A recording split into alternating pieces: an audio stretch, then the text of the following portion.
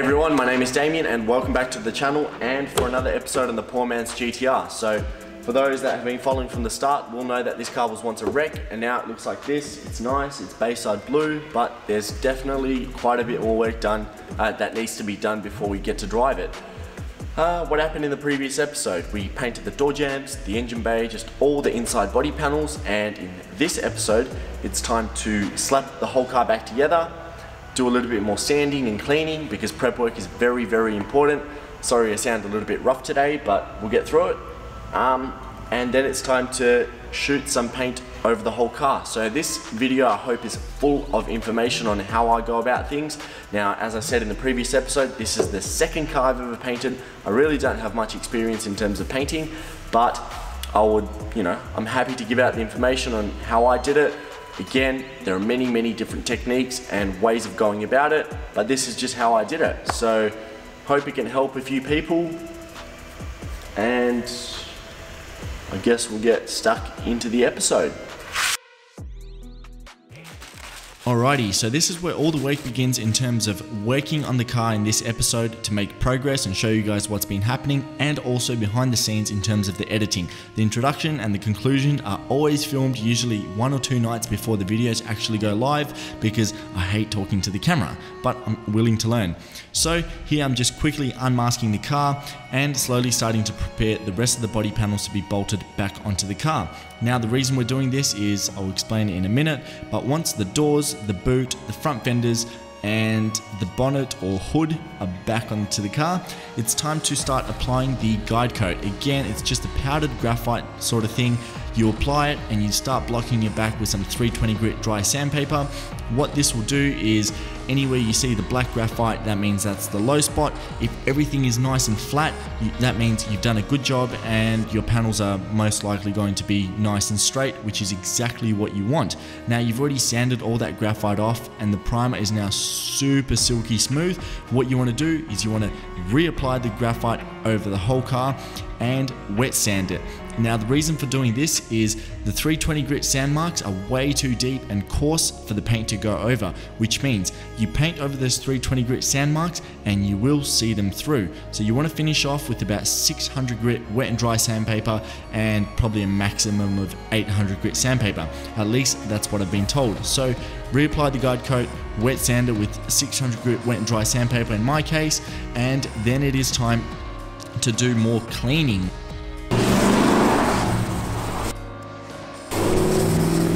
So the whole car is sanded back and it's very exciting because you can almost paint your car, but exact same as the last episode, I want to be repetitive about this process, and that is cleaning. Make sure that all these body panels are nice and clean before you paint the car. So I'm just using a bit of soap and a cloth, clean cloth, make sure it doesn't have grease on it, and a pressure cleaner. Pressure cleaning all the door jambs, the outside of the car, the bonnet, the boot, everything you want to make sure is nice and clean. Now some might be cringing, oh, he's getting the interior wet, it's going to go moldy and stuff like that. Firstly, it's just getting a few little water drops in the interior, and secondly, I am cooking outside, it's 35 degrees, so don't worry about it not evaporating. Now I'm magically back, the car is clean and I've got a haircut. So it's time to give the car a quick little Scotch Brite with some grey Scotch Brite.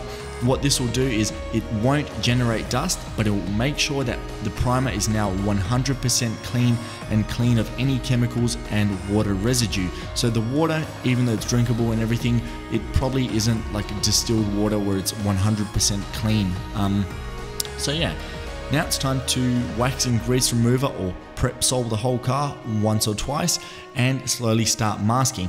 The masking process is probably going to be 20 seconds worth of footage, when in reality it was probably about 6 or 7 hours worth of work. In the previous episode, same thing. The masking probably took 4 or 5 hours. In total for the whole job, probably about 12 to 15 hours worth of masking. Obviously, if you're a professional and you do this on a daily basis, this will take you nowhere near as much time.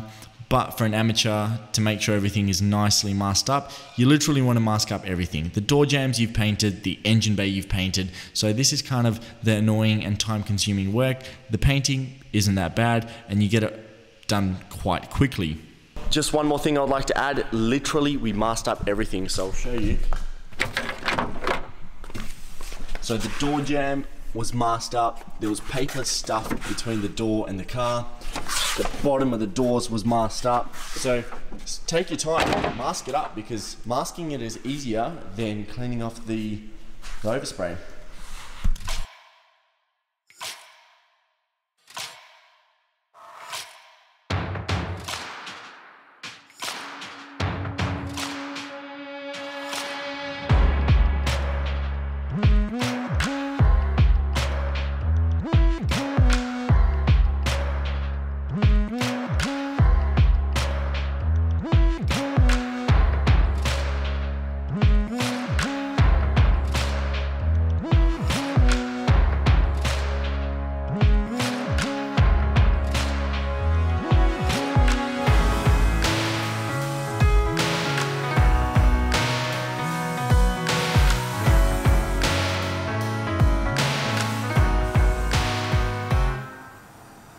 So what I'm doing right now is just spraying a little bit of super thinned out primer on the door and the rear quarter panel. As you can see, there are just a few little patches of like bare metal surface that you want covered with primer before you put any sort of paint over the top.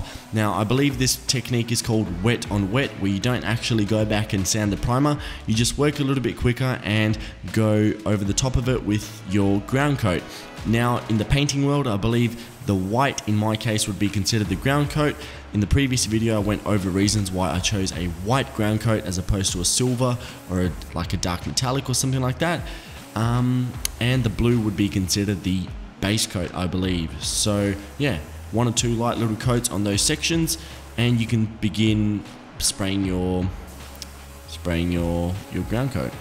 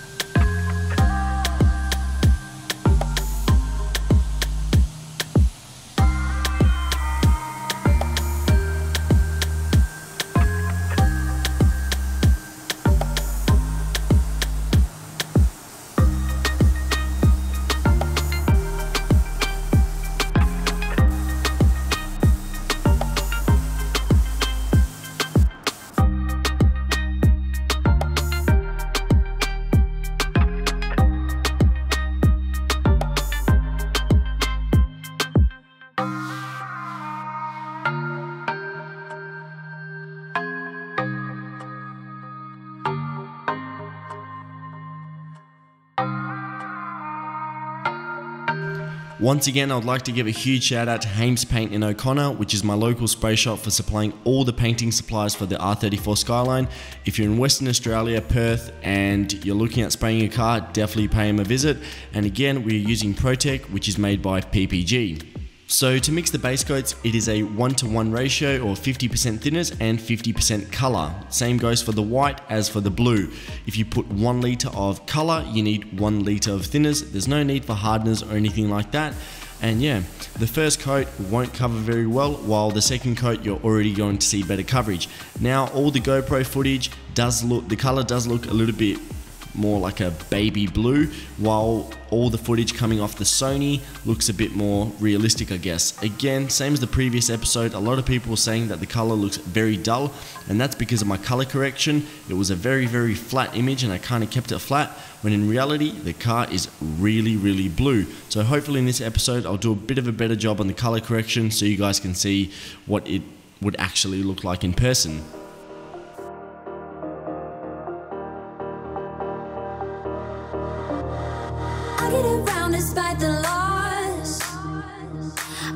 here, gotta get across. Whether you like it or not, there is a moment meant for us. And now you made it, but I already played this. Not interested, open your eyes, let's get it done. Take my hand, just follow me, shadow and me are one.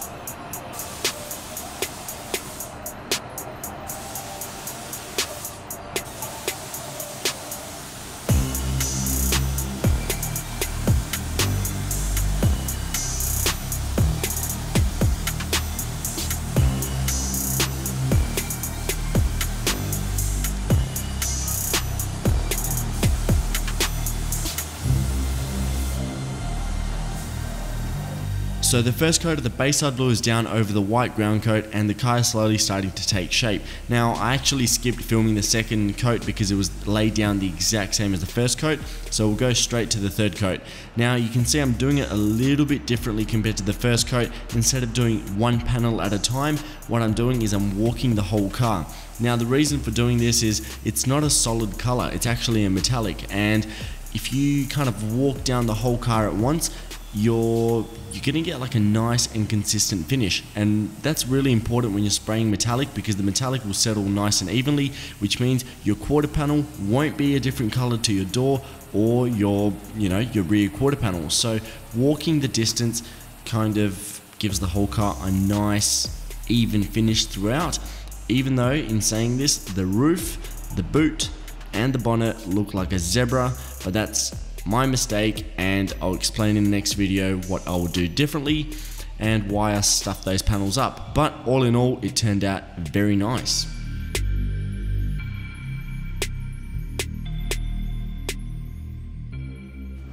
So in the previous episode, I said I was going to talk about the Bayside blue and the two different variants. I believe there are only two different variants. So one being what I have, the lighter Bayside blue, and two being the darker Bayside blue. So the lighter one is found on the earlier model R34 GTRs, while the darker one is found on the later model R34 GTRs, such as the 2002 models, I believe, and the V-Spec 2 cars. Now, the color code, I believe, is still TV2, but we'll start with this one here. So this one here, very easy, straightforward. It's a metallic blue. You spray a few coats of the blue on, you put the clear over, and the job is done.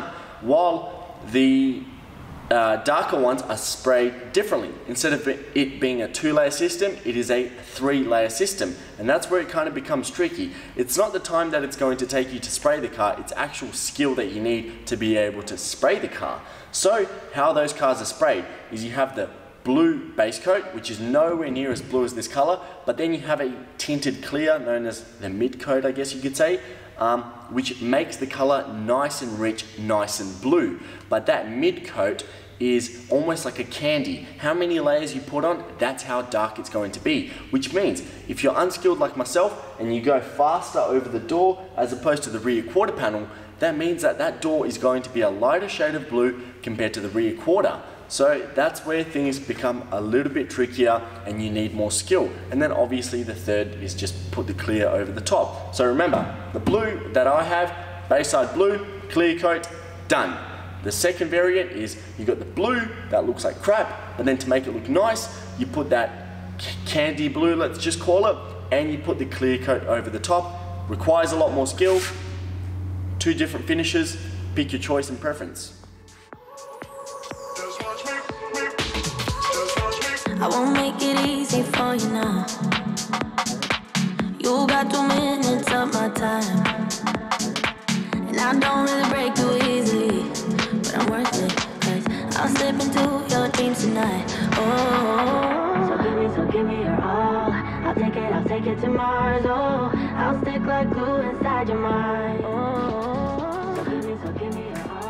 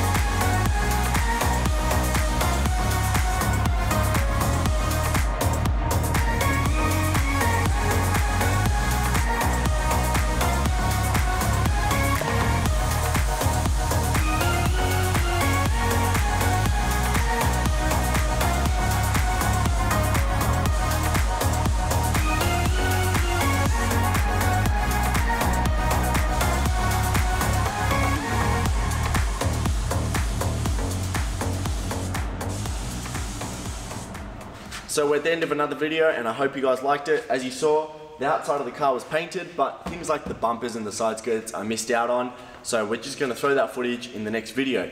Talking about the next video, it's actually going to be more of a vlog style. So me doing a little bit of talking on what went wrong, what I will do differently, how much paint was used in the car, and how we almost lost the car. So the car almost came off the trailer because we were very, very smart to use two 300 kilo straps to strap the car down. Apparently that was going to hold it. It didn't hold it and the car almost came off. So very, very smart on our behalf, but it's here, it's in the workshop, it's safe, so we're all good. So I asked for feedback in the previous episode and the comments were either very, very positive, which is great, but what I do prefer is constructive criticism, because that's the only way that these videos are going to, you know, become better. You saying great videos is showing me support, but I do prefer the people saying your audio is crap, your music is, you know, change it up a bit, there's a little bit of swearing going on in it.